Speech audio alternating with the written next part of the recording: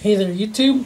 I'm going to start a new segment. I'm going to do this every week. It's the card of the week, in my opinion, that I got so far. For this week, I have here Mind Boggle. It's a really great super. Costs 4 kairu, does the middle damage. Mind Boggle. 550. Oh, things right there. Metacharge. This hits an opponent discards 2 cards, which is very nice. And plus, the artwork looks very nice.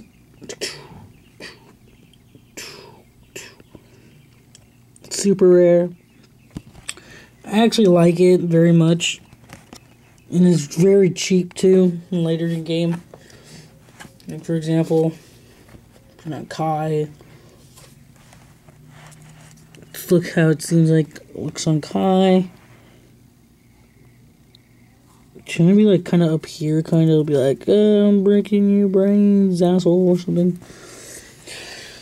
Mind Boggle is a really great card. I recommend it for any type of deck. Oh my god, it uses metacharge. It's a metacharge ability. If this hits, and the opponent discards 2 cards.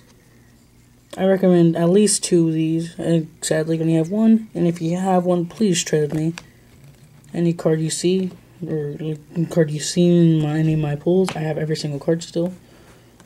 So please help me. This is the card of the week. It's called Mind Boggle, of course. For Kairu was super rare. I got this one in my metacharge tin.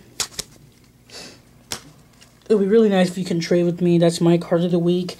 And next week, I'm going to give you a little sneak preview. It's everyone's favorite. Blah, blah, blah, blah, blah, blah. It's Metanoid. Yes.